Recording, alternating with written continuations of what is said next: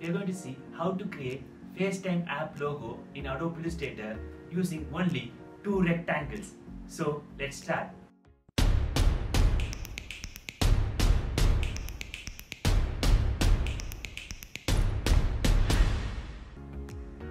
First, create a rectangle. If you zoom in, you can see a dots on the 4 corners of the rectangle.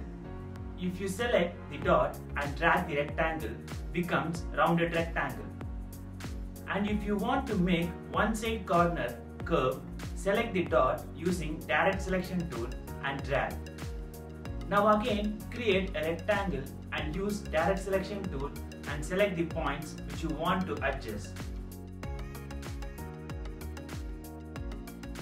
As I did before, select the dot and make all sides curve. Finally, we got the FaceTime app logo. The reason behind to create this logo is to show small tips and tricks which is available. I hope the video was useful. Thank you.